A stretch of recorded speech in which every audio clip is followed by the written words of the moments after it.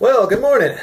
So, just wanted to do a quick little video today. Now, today I'm all dressed up because I had an interview with a company that builds some lockboxes, and the position was for troubleshooting and supporting the system on which those lockboxes run. Pretty interesting stuff.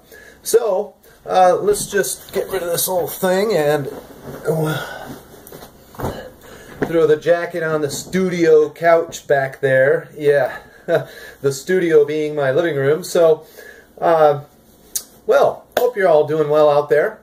Just wanted to talk real quick about the allegations against all these politicians for sexual harassment and groping and all of this hoopla. Oh, juicy, juicy stuff. Now, I don't know if you know who Al Franken is, but he's the guy that back in the 70s, I believe, was quoted as making a derogatory statement about the death of a gay man, how he did not like gays and he was glad that the guy had died. Horrible, horrible stuff, right? Now there's apparently a photograph of this man groping a woman's breast with, I haven't seen the photograph, but you know, Rush Limbaugh describes it with this leering sneer on his face as he's well, so the reason it's problematic is because they also want to go after they also want to go after a couple of Republicans that they're accusing of sexual harassment. Except they don't have any evidence that these Republicans actually sexually harassed anyone. They do, on the other hand, have evidence that their guy, this Al Franken, did actually sexually harass people. So, they've kind of got a problem. Now, Al Franken has come out and said that he doesn't respect men who grope women or who behave inappropriately with them. Wait a minute. Is that the same Al Franken that cozied up to Bill Clinton for all those years, went with him everywhere he could? Yeah, I think it is. Even after Bill Clinton said, "I did not have sex with that woman." Yeah. Yeah, some level of disdain you have for male sexual predators there, Mr. Franken. Something about your story just reeks to high heavens, and I don't believe you. You shouldn't either. Yeah, don't believe that guy. Now, my point is that all of this slimy, disgusting perversion, all of it, seems to be coming 100% from the left. Hollywood, all these actors caught up in these scandals now. God, Louis C.K., are you kidding? Oh, man, I used to love that guy. I mean, now I don't know what to think because, you know, I'll reminisce on some of his jokes and start cracking up, but, you know, now that he's actually kind of admitted that he's engaged in this behavior, it's like, oh, man, I can't really do anything about it, you know? I mean, what do you do when some of the people that you quasi-admire for their talent turn out to be perverts like this? Well, I mean, I guess it's to be expected because he was surrounded in the elitist, liberal, Hollywood, you know, perverse atmosphere. Just a pervasive atmosphere of perversion.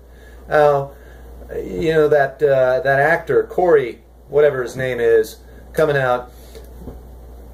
I can't even like that guy anymore for trying to do what he's trying to do, because he wants to make a movie. I mean, come on, Corey, just name some names. Get the police on those people that you say sexually harassed you. Take them to court. Grow a set and do the right thing. Don't make a stupid movie about it. Come on.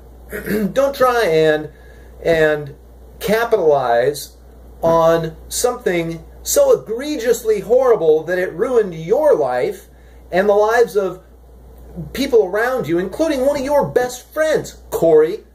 And you're going to make a movie about this stuff.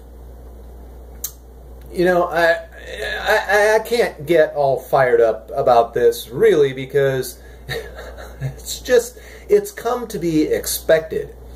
I mean, a satisfactory outcome for me would have been something along the lines of Paddock, instead of shooting into a crowd of country music concert goers, if he would have just gone to some Hollywood weirdo elitist leftist convention and just shot them all up. You know, shoot the perverts. Why can't that sort of thing happen in this country? Why is it that every mass shooter goes after innocent people?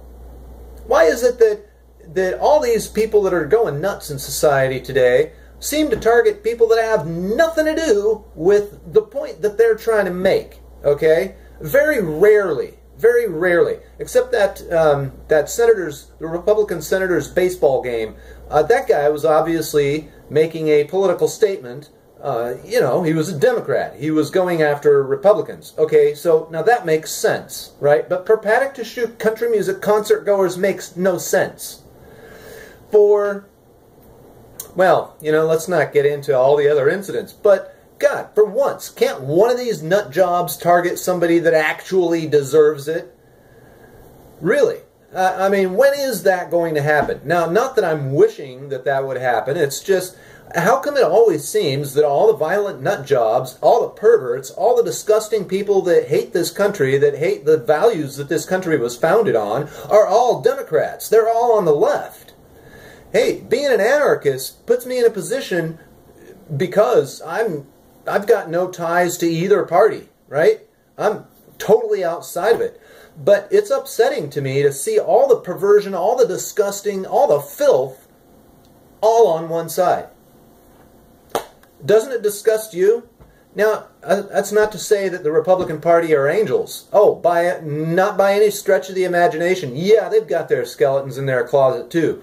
But for some reason, it's just that the worst of the stuff, the worst of humanity, is just oozing out of the left, out of liberals, out of people that worship Stalin and Mao and Pol Pot and characters like that. I mean, Colin Kaepernick praises Che Guevara, who murdered his own citizens who protested against him just exactly in the same manner, along the same lines, as Kaepernick himself protested.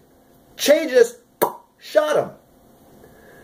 It boggles my mind that even to Kaepernick that never occurs to him. If that double standard does occur to him, what goes on in his head? Well, the contract with GQ magazine where he's named Citizen of the Year.